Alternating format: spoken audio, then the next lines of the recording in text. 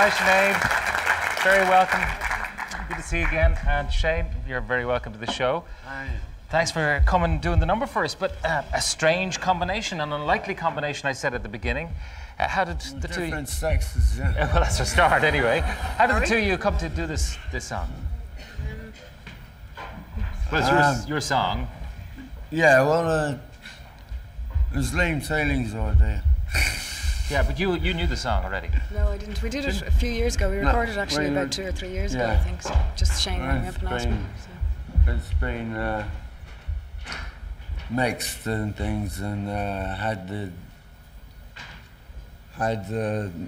overdubs and stuff put on it, and all the rest of it. But the basic recording that you can buy in the shops now, that's shooting into the UK charts at the moment, is already in the Irish charts. The basic thing was recorded a couple of years back. Yeah. The actual basic backing track, yeah, and Sinead's vocal, yeah. Okay, are you surprised by its instant success? I mean, you were on Top of the Pops. Well, that doesn't necessarily mean you're successful. You can be on the Top of the Pops and not be successful. Plus, you can be successful and not necessarily be good and deserve to be on Top of the Pops. You know what I mean, you can get to #1 and not be a good record at all. Like so. Yeah, as it happens, this is a good record. You know. It is successful, and you were on Top of the Pops. We were on Top of the Pops. Yeah.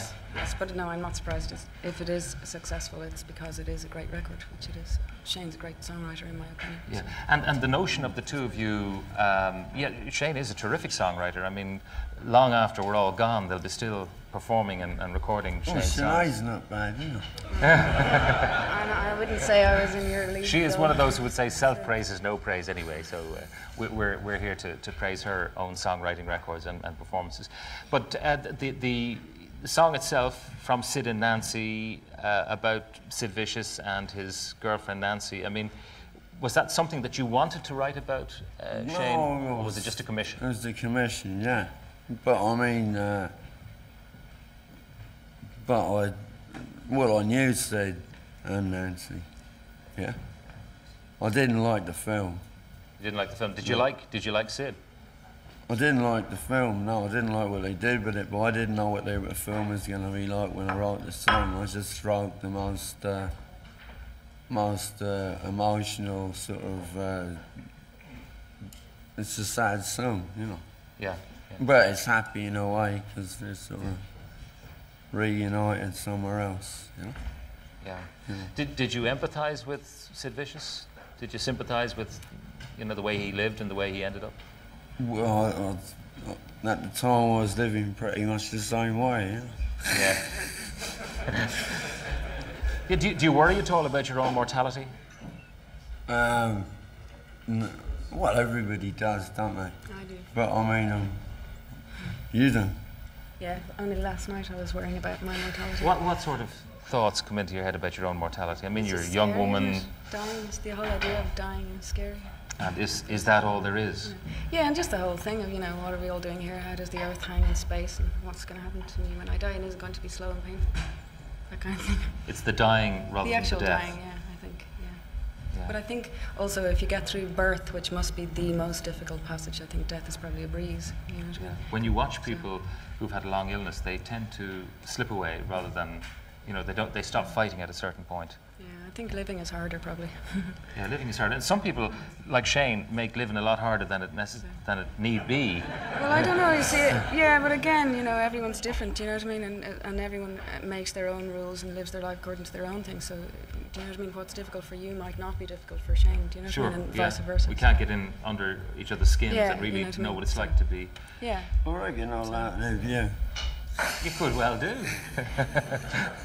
I hope you haven't any plans for my immediate demise. That's the only thing. I noticed in rehearsing, Shane, that you really love doing what you do. Yeah. Do you enjoy the bits in between, like the travelling? You're doing a big tour of America fairly soon?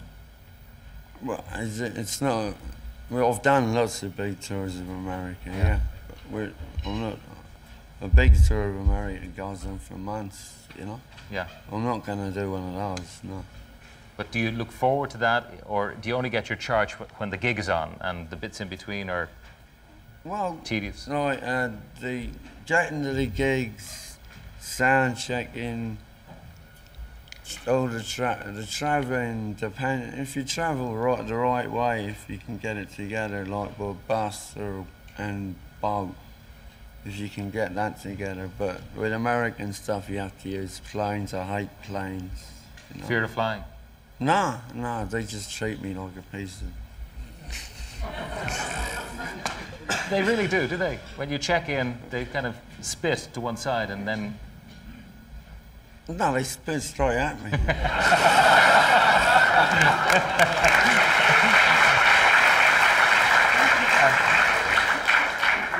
What about songwriting? I don't know when you write songs. What does it have to be a particular set of circumstances, a particular quiet time, or could you do it in the back of the bus as you're going to a gig? Or mostly I do mine in airplanes, actually, up in the air, where there's nothing else to think about particularly. So, right. But it's different. There's no rules. Do you know what I mean? I wouldn't say there's any rules anyway. Yeah. It's always. It's just for shame people would reckon with the life you lead, or that you're characterised as leading, that where do you get the time to write a song? Well, I don't live the life I'm characterised as leading, I like a few drinks, and like, I've had a lot of good ideas for songs in pubs, you know what I mean? But there's no set rule for when you're suddenly gonna get a blast of inspiration or whatever it is, And do you find it's something that happens usually, or a story somebody tells you, or you just remember something that happened to you or whatever. My songs aren't intensely personal like Morrissey's, for instance. They're not all about me. Okay. You're performing quite clearly. Yours are universal, Yeah, yours are intensely personal a lot of the time. Does it worry you that you wear your heart on your sleeve? Because the emotion that gave birth to the song is not necessarily the emotion that still persists in your soul and heart by the time the song comes out, and everybody then imprints the song on you and says, Sinead's feeling this way. No, because you can write very personally and at the same time be quite vague. I mean, I heard a quote once which I really like, which said, "What if one woman told her story, the whole world would break open." So you have to be very careful about the information you do give, because people don't necessarily know how to respect that information. But I was going to say, one thing I do notice about writing songs is that you can often write a song and it can feel very personal in a certain time, but you won't discover until a year after you wrote it what it's really about. You'll find them coming true in your life after you've written them. Your subconscious often writes songs, do you know what I mean? Yeah. And I don't know what it is I'm saying to myself sometimes, but then years later I'll realise what the song was about. Yeah, I was talking to a woman on the radio during the week who was Yeah, interpreting dreams, and she that says your one. dreams are telling you things, Yeah. and you don't necessarily know what they're telling you until maybe Well, it's the a same lot with later on. songs, because that's my way of speaking to myself. Again, I suppose that's why I write so personally, is because I'm talking to myself, really. Do you know what I mean? Trying to find myself somehow, you know what I mean? Yeah. What kind of a charge do you get out of performing, Shane? I mean, at the end of a gig, how do you feel? I feel great. I feel great at the end of a gig, and then I feel a sort of massive drop because it's the end of the gig. Because you're clearly performing regularly. It's the most exciting thing you can do. Play a good gig, I think. But you've got an active band and so on. I'm hoping that soon we're going to see you again with the band and have a bit of fun. I'm starting touring actually in Dublin. I've got 2 dates, the 1st and 2nd of June, and from then on I'm going to be on tour till August. Because we get to see you from time to time at the Irma Awards, and tonight, occasionally we don't get to see you. Yeah, well, I'm a mother also, so I've got to put a bit of time in there too. So. All right. Well, look, thank you both for taking the time to be with us tonight. Lovely to see you again, Sinead and Shane. Thank you very much indeed.